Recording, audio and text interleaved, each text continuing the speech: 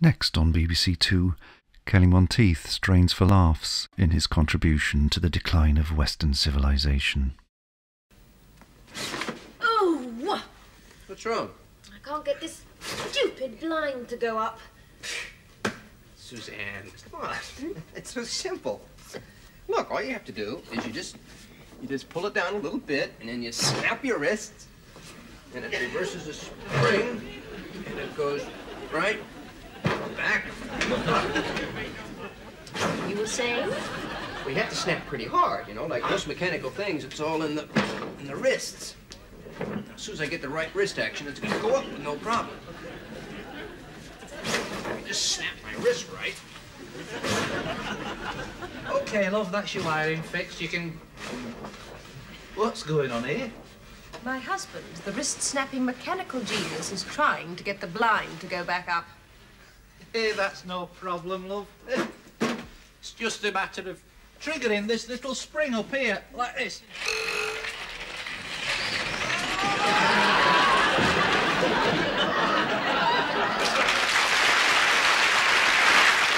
Hi, I'm Kelly Monteith, and welcome to episode 7 of Kelly Monteith's BBC Memories. When I see this kind of scene, I just wonder how many people ever had this problem with the window shade. And the second thing is, I wonder how many people remember what a window shade is. Do they still have those roll up and roll down window shades? I don't think they do. But anyway, this was the cold opening of Series 2, which to me was kind of a troubled series. I came to Britain unprepared because of a series of all kinds of things that happened. I got another show in America, and it took away my time from writing the shows. And Neil Shan, by the way, was my co-writer. And what I used to do is write the shows in America and then bring them over, and then he and I would tear them apart and rewrite them, basically. And that was Neil's strength, really. He was really good at taking a script and not just punching it up, but just adding so much to it. But anyway, Series 2, I think I really let Gabrielle down, because on the first series she had so much more to do, and now she became basically a housewife because we didn't have a lot of time to build sets or to film and stuff. So basically we were stuck with this flat set. So we had to do everything around it.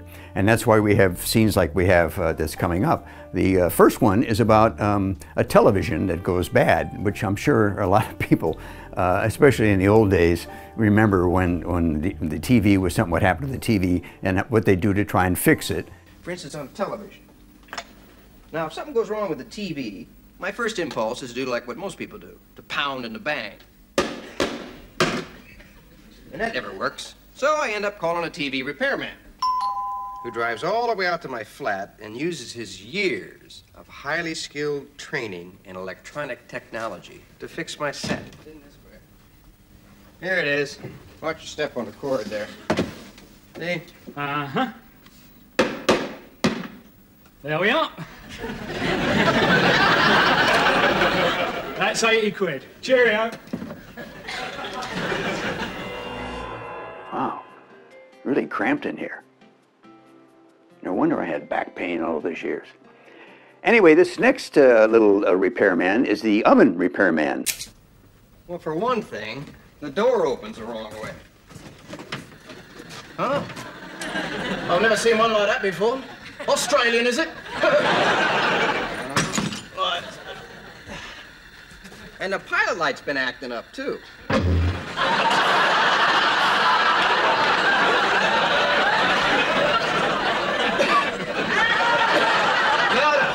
Fine. But I'll have to send somebody over to fix that oven door. Well, can't you fix it? No, I'm a service engineer. That's a job for maintenance. Well, that's what they all say. Look, I just want somebody to fix it. Well, if he's got the right part, I'm sure the next bloke will. Well, can't he make sure he's got the right part before he comes all the way out here? Well, how does he know what part he needs until he sees what's wrong? Well, can't you tell him what part he needs? Well, I don't know who it'll be. The gas pool's like the Secret Service. We only know what we need to know in case we're captured. That actor was Derek Griffiths. I always wanted to work with him. I always wanted to try and bring a little more diversity into the show, which really wasn't, you know, on either side of the Atlantic. There wasn't a lot of diversity on television in those days. It was 41 years ago, okay? But I really liked his work, and I thought he did a great job. Next, we're going to do a little thing. We're going to start out with something I don't always like to show on this, but it's a little part of my monologue that I did. We didn't call them monologues. It was just a way to set things up. It's kind of based on when I was in the back seat of our Ford that my mom was trying to teach my sister how to drive a stick shift. And as really the basis of this little monologue that I do. And then it segues into a part with myself and Gabrielle, who plays, of course, my wife, and the difficulty of a woman trying to reassert her right to drive like a man. Check it out. See, when I was in school, we had a driver's education class.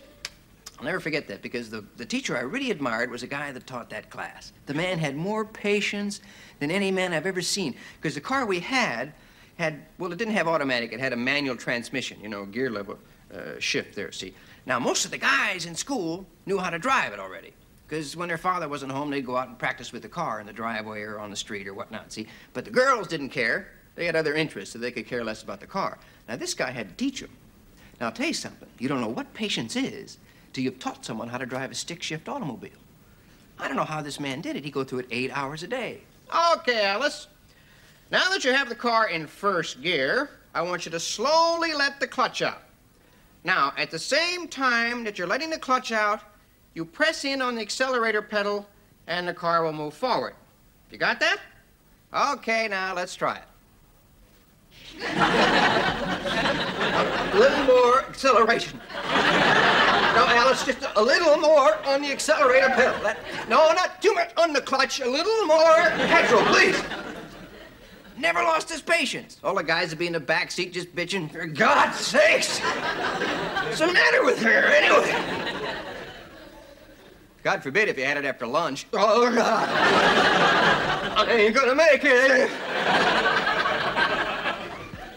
Now, he had a different kind of problem with the guys. Okay, Harold, you want to put the car in first gear? Good shift, Harold. Man, it was amazing. And the courage this guy had. He had more courage. I saw this man in situations where everybody else in the car was bailing out the back windows in panic. And he never once lost his cool.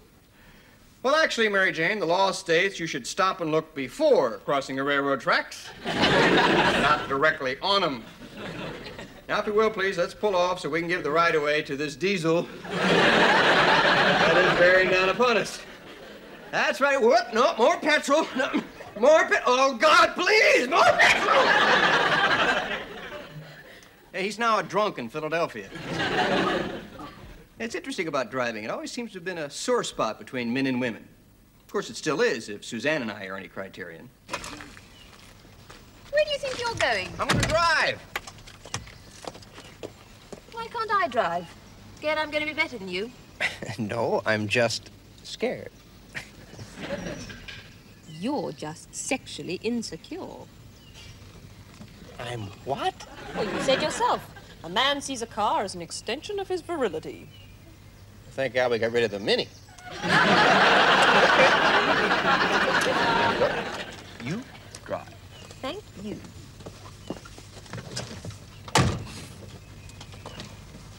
Aren't you going to get into the car? No, I'm going to let you get out of this parking place first. You got in, you get out.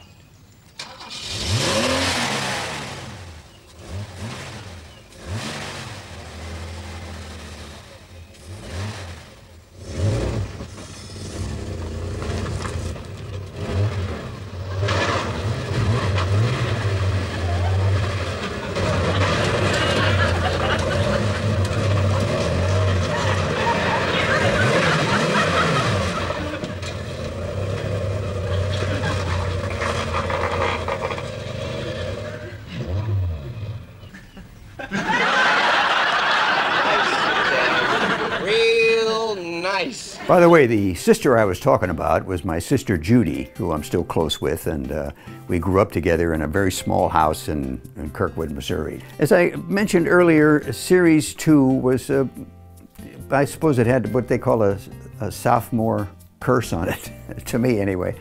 And the show that we were doing, we came up short of time. So we needed something to fill that up. We had no time to build other sets. We had no time to do this, that, or the other, or get more actors. So what we did was I went back to the hotel and I wrote a little, I guess you call it a sketch, even though it was part of the show. We didn't refer to it as a sketch. And then I went back to the office and rewrote it with Neil.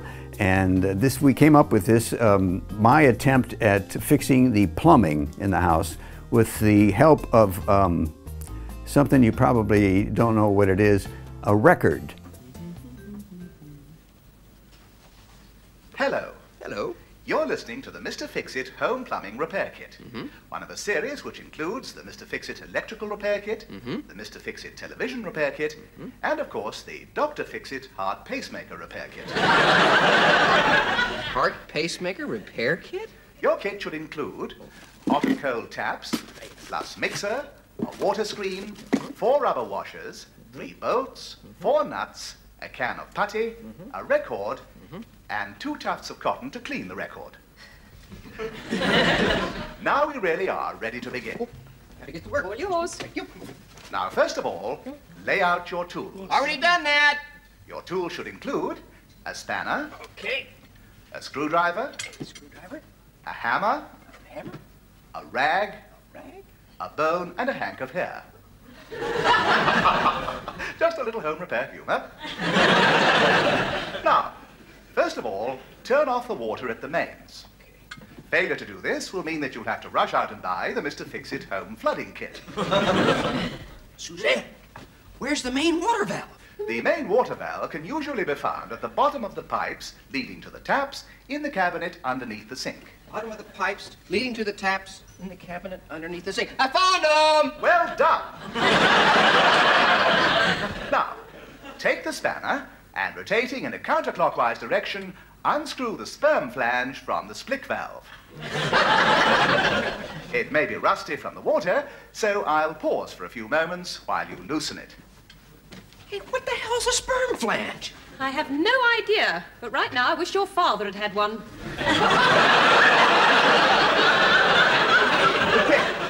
Give me the dictionary. It's there. Oh, dictionary. Sperm flange, sperm flange, sperm flange. Here we go. Sperm flange, sperm whale, sperm counts. Now that you've Wait! loosened it... Sorry. Here, sperm flange. Here it is. See, nerf nozzle. What the hell's a nerf nozzle? The nerf nozzle is a small metal protrusion at the juncture of the sperm flange and the split valve. Okay, wait. Okay. Oh, no! Kelly, what have you done now? I broke off the nerf nozzle. Damn it! This damn stupid asinine kid, who's the damn idiot that made... Break off the nerf nozzle and discard it. Hey. How do you like that? I'm cleverer than I thought. With the split valve now wide open, Okay. remove the pipe. Okay, everything's going fine, Mr. Fix-It. Hey, what'd I tell you, Suzanne, huh? Piece of cake. So finally, take the rag and wipe off all the surrounding pipes and your spanner, your hammer, and your screwdriver. Wait a minute, shouldn't I do that later? Mr. Fix-It believes that the only good tool is a clean tool. Well, so do I, but what's that got to do with plumbing?